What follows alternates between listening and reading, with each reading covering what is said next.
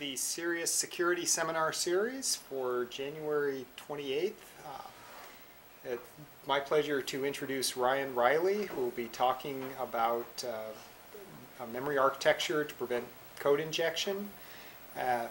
This is a good chance for you to see exactly what you become with a Purdue education in information security. Ryan has been here for his bachelor's degree, got his master's a couple years ago, and will be completing his PhD this year. So, welcome to Brian. Thanks. So yeah, like Dr. Clifton said, I've been here for, it's my 9th year at Purdue. I'm quite anxious to graduate and leave. But I am a PhD candidate in computer science, and August looks like the time frame for when I'll graduate. And what I get to talk to you about today is actually kind of the core of my dissertation work. So I'm excited to be able to do that. Now the title of today's talk is an alternate memory architecture for code injection prevention. So it's kind of a big title with lots of terms in it, and we'll hopefully define those as we go on through. But just from the title itself, you can kind of look at it and realize that I'm talking about the code injection problem, and I want to be able to prevent it, and the angle that I'm looking at is from the memory architecture approach, so the architecture of the computer that these programs are running on. So before we get going too deeply, I want to discuss what is code injection. For those of you who aren't familiar with it, or for those of you that are, you can get an idea of the definition I'm using for the rest of this talk. So I want to kind of describe it by illustrating it with an example. Imagine we have a running process, and it has instructions and it has data. Now, as the process runs, the instruction pointer just slowly moves through the instructions at a normal pace, executing the instructions as you would expect a program to. Now, let's imagine that we have an attacker somewhere, and that our program actually has a flaw, some sort of error in it that will allow him to both add arbitrary information to the program's data and at the same time move that instruction pointer to wherever he wants. So the first step for him is to add his malicious code onto the end of the data section. And now that he has his code there, his next step is to simply move the instruction pointer to point to it. So if he can actually pull this off, then I call this a code injection attack. So it's where he adds malicious code into a running process and then gets it to execute. So at this point, the attacker has managed to have arbitrary code executed at the privilege level of the process that had the flaw. So how is code injection used? If we know that code injection is the problem I'm tackling, what does it look like in the real world? So usually you combine it with some sort of memory error. And the memory error is what allows the attacker to either add his code and hijack the instruction pointer, or just hijack the instruction pointer. So there's a number of these that are out there and available. For examples are things like a stack overflow, format string vulnerability, a heap overflow, or a double free. So these are terms you may have heard in the news or on vulnerability reports. But if you take one of these and you combine it with code injection as your technique, then what you get is some sort of valid attack. An attacker may have the goal of spawning a shell at the privilege level of the process that he compromises, or it may be some sort of self-propagating worm attack. Those tend to exploit code injection. Or it may be, in the case of compromising an operating system kernel, rootkit installation. So why is this a problem? And what I mean by this question is, what about computers makes them vulnerable to code injection? So many computers are actually inherently vulnerable to code injection because of the memory architecture that they use underneath. That architecture is called a von Neumann architecture. And in a von Neumann architecture, there's no distinction between code and data from the processor's perspective. So the processor can write to a given memory address as if it's data, and it can fetch from it later as if it's instructions, and the architecture makes no distinguishment. So that means that your malicious code could come from data sources. They could come from files, they could come from the network, it could come from a user interacting with the system. So any of those could be used to add malicious code to a system. So a von Neumann architecture simplified kind of looks like this. So we have a physical memory space, just one physical memory space, and it has both instructions and data scattered throughout it, and the processor issues all of his instruction fetches or his data reads and writes. Any memory access just goes to that physical memory space. So there's no distinguishment, like I said, between code and data. Now, one big flaw in this architecture is, like I was talking about, that it's vulnerable to code injection because of the fact that the processor sees everything the same. But there are other advantages to it. One of the major ones being that it has a huge install base. So most commodity computers that you're going to use, like your desktop, your laptop, the server that your favorite website runs on, all of those are going to use a machine that has a von Neumann memory architecture. But not all architectures are von Neumann, and they're not all inherently vulnerable to code injection. So another architecture that's not vulnerable is called a Harvard memory architecture. So in a Harvard memory architecture, we have two separate memory spaces, physically distinct, One's the instruction memory and one's the data memory. You're actually probably already familiar with this, you just don't know it. Most embedded devices, or at least a lot of them, will have this Harvard architecture. So you'll write your code to a little EEPROM chip, and you have a little bit of RAM there for processing data, but the two aren't mixed. So when the processor issues an instruction fetch, it goes to some sort of code memory, and when the processor issues a data read or write, it goes to a data memory instead. So the processor actually can't address the data memory for an instruction fetch, and it can't read or write from the instruction memory. It's simply not a feature available on this architecture. So given that, the Harvard architecture is actually immune to code injection because it doesn't have the necessary features required to support it. So what if we could have an architecture that has the wide install base of von Neumann and the immunity of Harvard? And that's kind of the core of my dissertation work, is saying what if we could put together an architecture that could have the best of both worlds? So what I'm proposing is a new architecture that has the immunity of Harvard, but is constructed on top of a von Neumann architecture. And it looks something like this. We still have one physical memory space, but we put restrictions in place to ensure that the processor can only access a certain portion of physical memory when it's doing instruction fetches, and has to access a different portion of physical memory for data reads and writes. So the instruction fetches can't go to the data section, and the reads and writes can't go to the instruction section. That's kind of the ultimate goal of our architecture. So on this new architecture, what would a code injection attack look like? So we have a normal process layout that looks something like this, with our instructions and our stack and our heap. And now imagine that if we instead split it up, and this would all be in one physical memory, but we're going to keep it split for the illustration purposes, so that all the instructions are in one portion of memory and all the data is in another. So if an attacker manages to compromise the running program because it has a flaw and take his attack code, when he goes to inject it, the processor will address the data portion of memory and it'll write his attack code there, because that's where all data reads and writes go. When he later hijacks that instruction pointer and gets it to point to the added malicious code, well, the processor will address the instruction space of memory, and it'll do its instruction fetch and find that his code isn't there. And if his code's not there, then his attack fails. So if we can have a system that operates like this, code injection simply won't be a possibility. So I've made some important claims about this particular architecture. One is that it can be constructed on top of the von Neumann architecture. And that's what I need to prove in the rest of this talk. And I'm going to do that by describing how it can be built at both the user level and the kernel level to prevent code injection attacks. So first is at the user level. So my goal here is to take an unmodified program that may have existing flaws that would allow this attack to take place and run it in such a way that it will be on top of this architecture. I don't want to require any hardware changes, so I want to be able to do this on a completely existing machine, and I want to enforce it in such a way that the currently running application can't circumvent this architecture, which means that I have to enforce these rules at a level more privileged than the application itself. So in the case here, the best place to do that is in the operating system. The operating system is more privileged than the application, so he'll be able to enforce these rules. So what's our problem space? If we're dealing with code injection at the user level, what do these sorts of attacks look like? Well, they actually look like what I've already described to you, where the attacker basically hijacks program flow, runs his own malicious code of some sort, and he uses that to either gain new privileges to a system he didn't already have privileges on, or to elevate his privileges in some way on a system he already does. So as an example, consider a running system that has like a mail daemon on it, and that mail daemon has a bug in it, and the attacker remotely connects to it, exploits that bug to add his own code and get it to execute and spawn off like a root shell. Now our goal is to be able to run that vulnerable sendmail system as is without any changes and be able to prevent that attack from happening.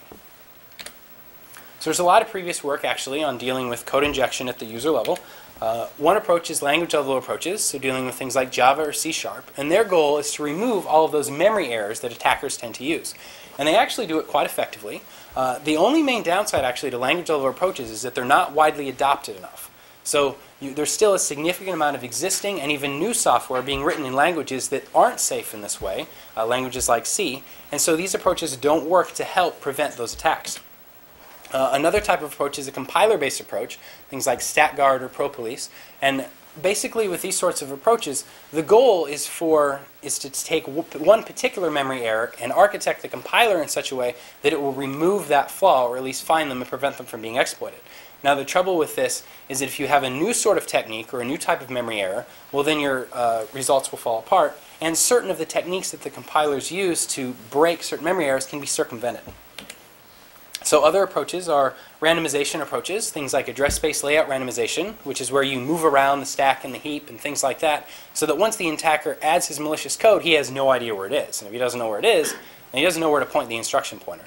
But things like this are also circumventable, and they also tend to have low entropy, so that an attacker might be able to guess. So for example, a few years ago, there was this exploit for Windows to do the animated cursors. It was a really strange little exploit.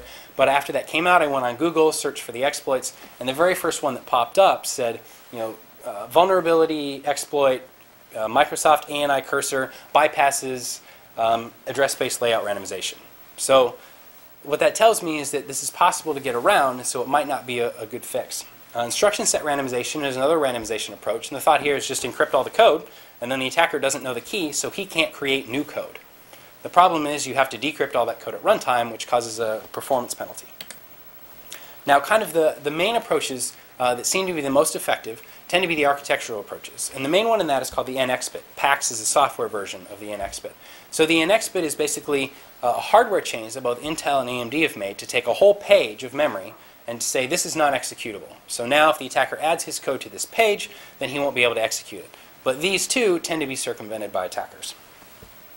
So we have a set of existing work, but it's not fully sufficient. So what role or how do I envision this new architecture working?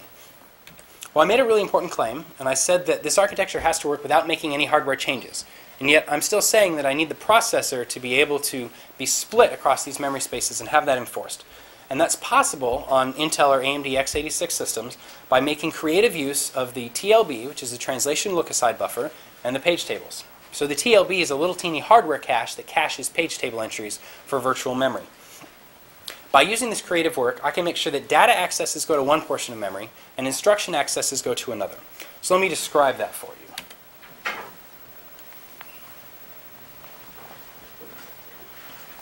In order to illustrate it, I want to show you two quick overviews of operating systems. The first is how to handle a page fault, and the second is going to be how I've modified the general page fault algorithm to accommodate this new architecture. So if you've taken an operating systems course, you're probably familiar with a page fault, but I just want to show you virtual memory and page faults on the Intel system. So imagine that we have logical memory, and we have our 5 logical memory pages, 0 through 4. And let's say that a program is running, and it makes an access on logical page 1. Well, what that'll cause is the hardware, when it's trying to translate that to the physical frame that it corresponds to, will check the translation look-aside buffer to see if there's an entry available for logical page 1. If there's not, then that's called a TLB miss, and the hardware will then go to the page table to see if the page table has information about that mapping. If the page table doesn't have any information about that mapping, then the hardware gives up, and it signals a page fault, which is its way of telling the operating system, you're trying to make a memory access that I don't know how to do, you better fix something. So the operating system will then go to its physical memory map and will pick out a free physical frame, in this case frame 7. It'll also check its backing store, maybe the disk, to see if that page used to be in memory but was swapped out to disk to make space for something else. If it was, then it'll bring that page back in, and then most importantly, it'll update the page table to reflect that now there's a physical page backing that logical one. And at that point it restarts the instruction. When the instruction restarts, we go back up to step 1 again, where the hardware checks the TLB, doesn't find an entry, then goes to the page table where it does now, it fills in the TLB, and it runs that instruction again at full speed. And any future accesses to that logical frame will actually go full speed because the TLB entry will be used to provide that mapping. So, how do I change the page fault algorithm so that we can have this new architecture that enforces a split between code and data? Well, in that last description, I actually told you a very small fib. And that fib is that I said that the machine has a TLB. And that's actually not true. Modern machines actually have 2 TLBs, one for instructions and one for data. And the reason for this is because they're limited in size as to how many entries these TLBs can cache, and instructions and data have drastically different usage patterns. Instructions tend to be very sequential, data tends to be more random. So to keep performance up, they have 2 TLBs so that random data accesses don't end up evicting instruction entries from that. But we can use this to our advantage. So this is what modern hardware has. Let's imagine for a moment, in a theoretical world, that it also had 2 page tables. So we had a code page table and a data page table, and the two were separated. Now these two page tables are identical except for one entry. The entry for logical page 1 in the code page table goes to physical frame 6, and in the data page table goes to physical frame 7. So that means that if we were to have these two page tables, that an instruction fetch off of that logical page would go to a different physical page than a data read or write. Now this is exactly what we're going for in trying to construct this new architecture. Instruction fetches go to one portion of memory, data reads and writes go to another. So if we could have a system like this with two TLBs and two page tables, we'd be all set. But sadly, the actual Intel machine does not have two page tables, it only has one. But what if we kept that page table invalid all the time? So whenever a TLB miss happened, the hardware would run to the page table and find nothing. So at that point it would initiate a page fault. Now, I've made the page fault handler more intelligent. So the page fault handler is able to take that page fault and determine whether it was for a code access or a data read or write. If it's for a code access, then what it does is it goes to the code page table and it copies that entry down to the normal page table, and then it causes the hardware to initiate a fill of the TLB off of that page table, so that entry gets cached in the TLB, and then it invalidates the page table and restarts the instruction. Now the page table may be invalid, but if there's an entry in the TLB, then the memory access will succeed and the instruction will be able to run. And I can do the same thing for the data page table, moving those entries down and causing the hardware to load those into the data TLB. So at this point, the instruction TLB and the data TLB can be desynchronized, which means that your accesses for one particular virtual address will actually go to different physical pages, which is perfect. This is exactly what we want to have happen for our new architecture. So that's how we build this architecture in the operating system for the user level. Now there's two kind of deeply technical points that I just want to illustrate real quick about how I fill that TLB. Don't worry if you get totally lost on these two slides. They're not important for the overall vision. So how do I fill this data TLB? Well, there's actually an operation called a page table walk that I do. It's fairly simple. Within the page fault handler, I make that page table entry valid by copying the entry from the data page table, and then I touch the memory address that faulted. That causes the hardware to fill in the TLB just like I want, and then I invalidate the page table entry, and I restart the instruction, and everything continues as you would expect. To fill the code TLB, though, it's a bit more complicated. I don't have anything nice and easy like a page table walk. So I use a single stepping mode in the processor. Single stepping mode is a mode that you can set so that the processor will run one assembly instruction and then throw an interrupt for the operating system to intercede.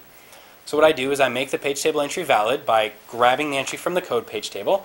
I enable single step mode, and then I restart the instruction that faulted. So now that one instruction will run. That'll cause the instruction TLB to be filled, and then I can catch that single step interrupt, invalidate the page table entry, disable single step mode, and let the system continue to run at full speed.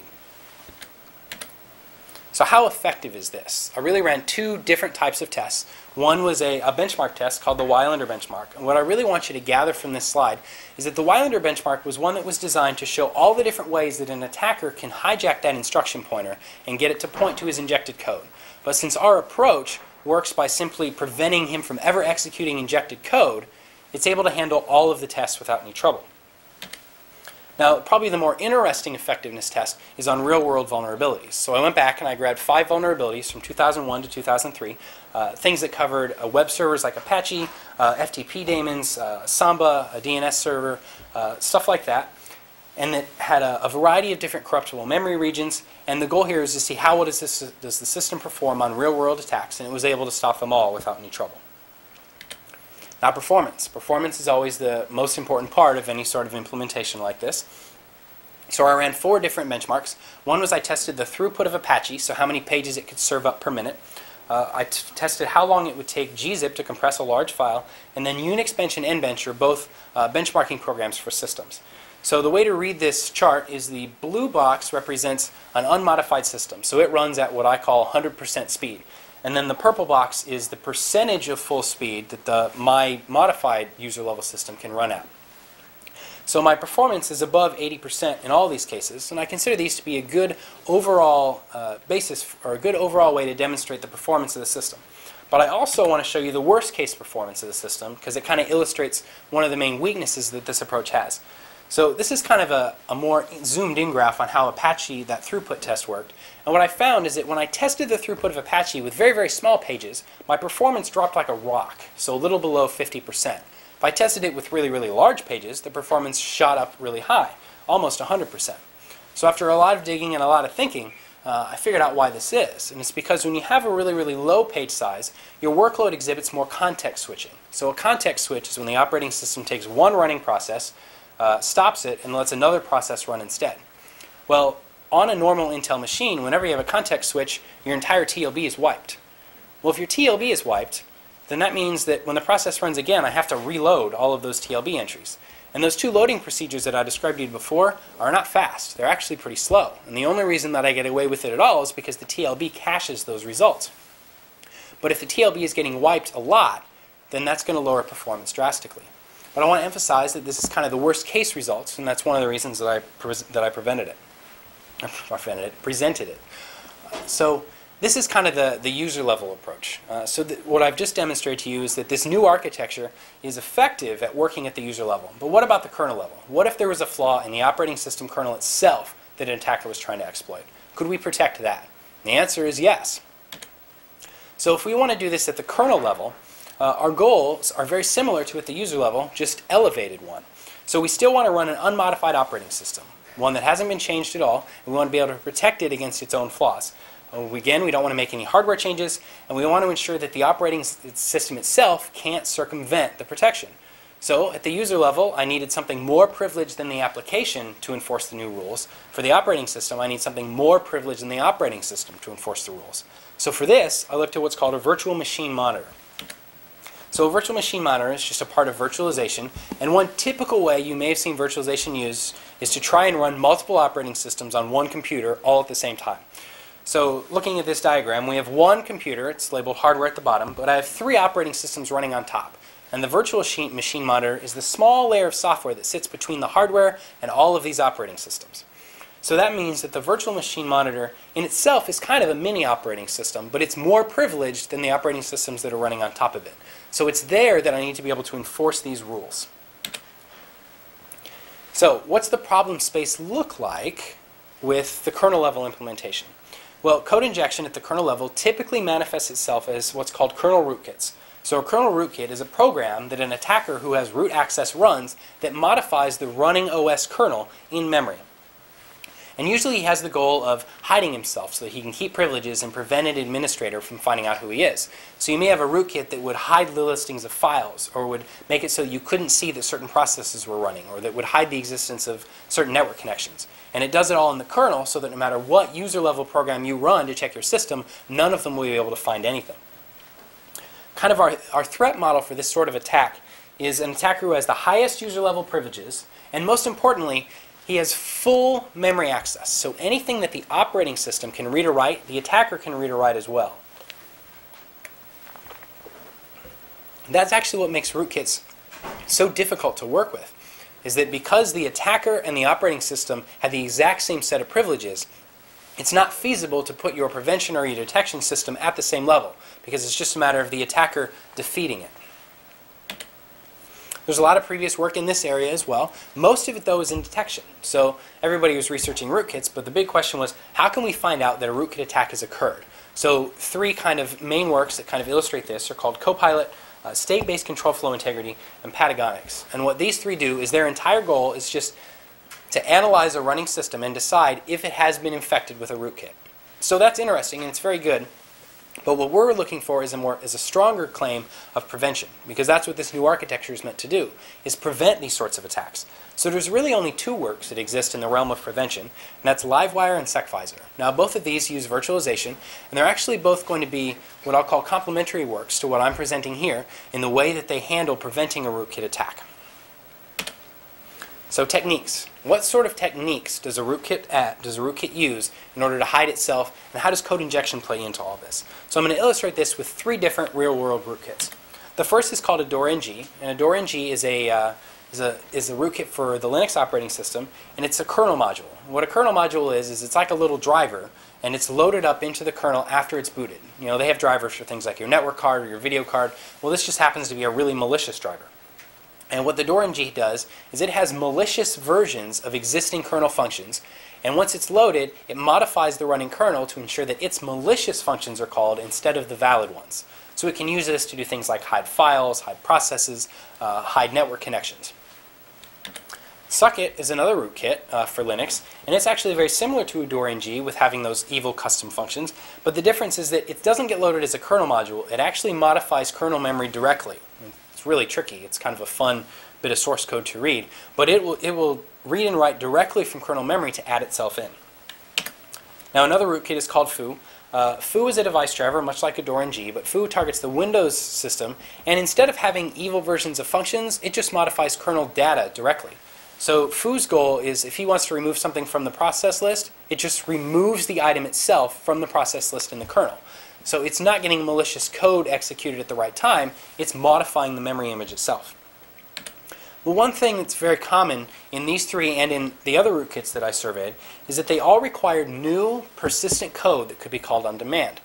Well, that's prime for code injection. New code that gets added to the kernel and needs to be executed later. So that's why using an architecture that's immune to code injection will make this sort of attack not work anymore. So enforcement. What do I do to build this new architecture? So actually the goal here is to run the operating system and have two separate memory spaces underneath it that the operating system doesn't know about. One is called the shadow memory, and this is where we put all of the known good authenticated kernel code. The other is the standard memory, and that's where we put everything else.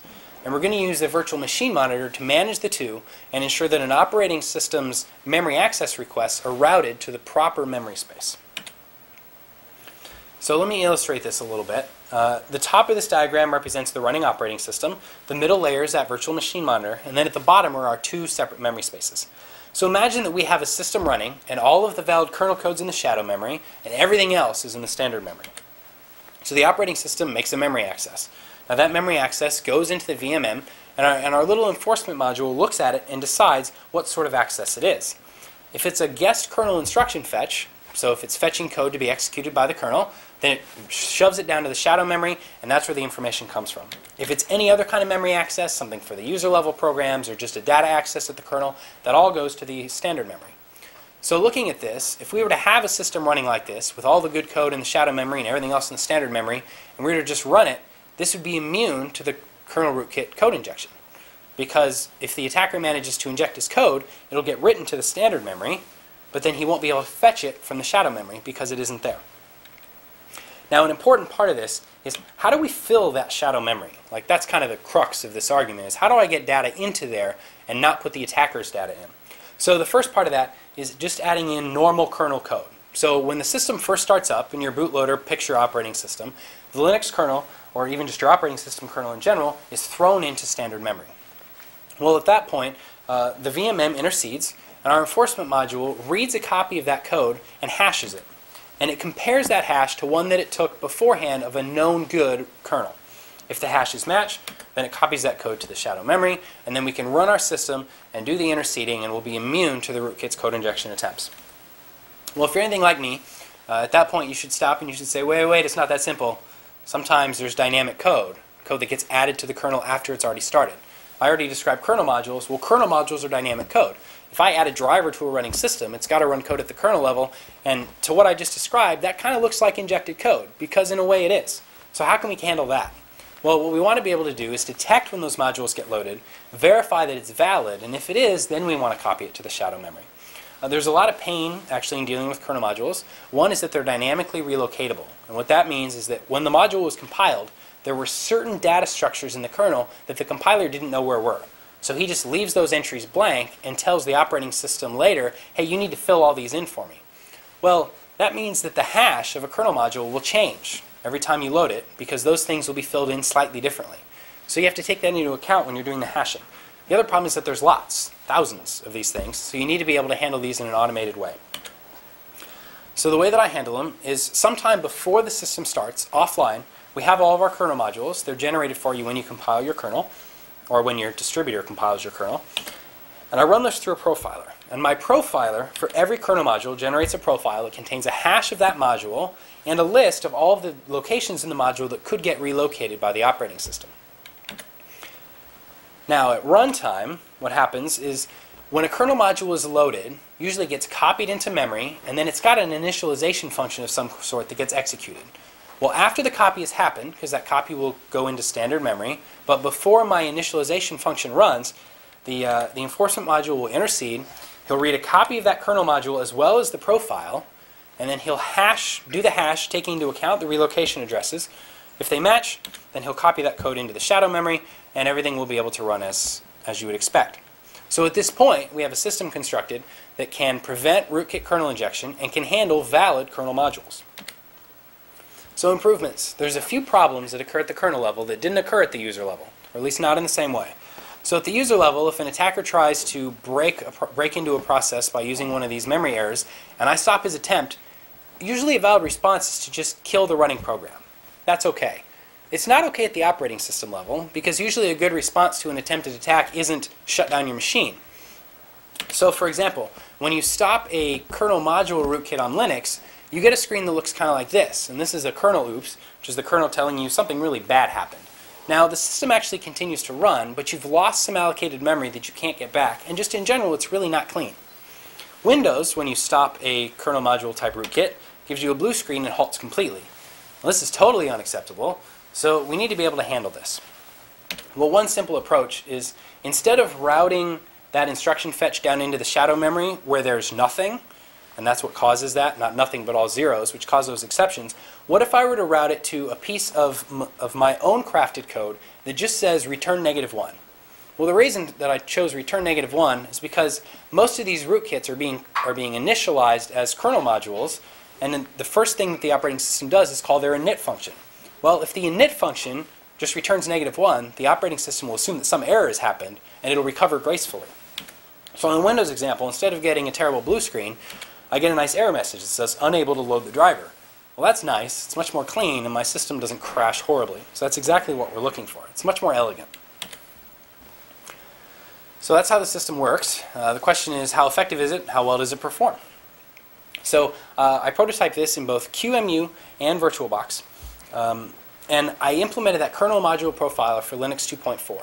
So I ran all my tests on Linux 2.4, Linux 2.6, and Windows 2000 XP. So Linux 2.4 has full support. The other two operating systems have more limited support. Linux 2.6 because I didn't take the time to do the module profiling. It wasn't important for these results. And Windows 2000 XP because I'm really not sure how its driver functionality works. So for those two operating systems, what you have to do is boot the system to a usable state and then turn on the protection. For Linux 2.4, you're protected from the moment that you start booting. So effectiveness, another really big chart. What I want you to gather from it is that I tested 24 different rootkits that span Linux 2.4, Linux 2.6, and Windows 2000 and XP, and was able to stop various types of attack vectors, was able to stop all of the rootkits without any trouble. Performance is probably a more interesting question for this. What is the performance like? So for the kernel compiling test, the performance, well, okay, I ran 4 tests. One was compiling the kernel, which required me to just compile the kernel and see how long it takes. Another was inserting a module. The question was, how long does it take to insert a module into the running kernel? And then the Apache throughput test again, and then Unix Bench, another one of those benchmarking programs. So 3 of the 4 tests ran at well above 97%, which is extremely good performance. So the blue bar represents an unmodified version of QEMU, and the purple bar represents my modified version. Now the insmod test was a little bit slower. It was down at 90%, a little above 90%. Well, as you can imagine, when you insert a module and you have to read it in and do the hashing and do the comparing and doing all of that, that actually takes a decent amount of time. So that's why you see that performance hit. But I'm not worried about it because there aren't that many workloads that involve adding and removing modules all the time, and that's all they do. So that's really not of concern. So, a summary of my work and what I'm presenting here. The most commodity systems are going to be using von Neumann architectures, and they're inherently vulnerable to code injection attacks. But it doesn't have to be that way. Not all memory architectures are. Things like the Harvard architecture are actually immune. And it's possible to construct a new architecture on top of von Neumann that's immune to that code injection problem. And at the same time, I've just demonstrated that it's usable at both the user and kernel level. It's effective and has reasonable performance. So if you have any questions, I'd love to try to answer them. Any questions? I have one. There's one, I can still see one possible attack or code injection. Mm-hmm. But if somehow an attacker were able to modify the relocation or the linking process of a module, could she install a fake address so that when that dynamically loaded module was executed, it would go someplace else other than where it's supposed to? Would you catch that? So what would be the goal? Like, where would you be sending it to? That would be the hard part, is you'd have to find some place you could send it to. In the existing code base, basically? In the existing code base, or is there anything to prevent it from going outside of the current kernel memory, executing outside the current kernel memory, and yet still retaining kernel privileges? Sure. So there's kind of two approaches to the attack you just described. One approach is to say, well, what if basically the attacker finds some way to get it to execute arbitrary code that already exists, and he crafts that to be something malicious. And that's an extremely valid attack, which for a long time actually wasn't too plausible until just recently, when all of a sudden there was a very good paper that described how to make that extremely plausible. So you're right, and that's an approach that I can't handle right now. It's something that we've looked at in some of our future work by trying to think about control flow integrity and such. But yes, I can't handle that particular approach. So the other one you described is another potential attack vector, which basically says, what if I were to, say, put my code somewhere else in memory, maybe in user space or something, and try to get the kernel to jump to it through some other malicious means? Well, and the important distinction is that any instruction fetch that's going to be executed at the kernel's privilege level automatically gets routed to the shadow memory. So if you install new code, no matter where you put it, you're not going to be able to fetch it. But it does raise the question of, well, what if I were to have part of my malicious code run at user level?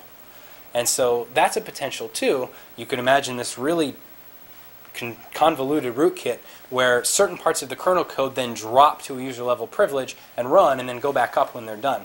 The problem there is, well, I do think you could construct that sort of really strange rootkit. I don't think you could do it without having to modify any existing or add any existing kernel code to help you along. There's a problem. You need to find instructions going on within the kernel, or you need to find a sequence of bytes in the kernel which would do what you wanted. Right, that's part of it. And there is work that moves along those lines, but it's still, it doesn't, you still can't construct the type of attack I just described with it. Other questions?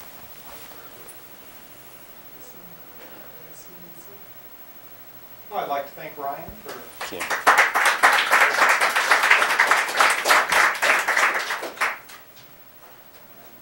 Look forward to having you all here next week.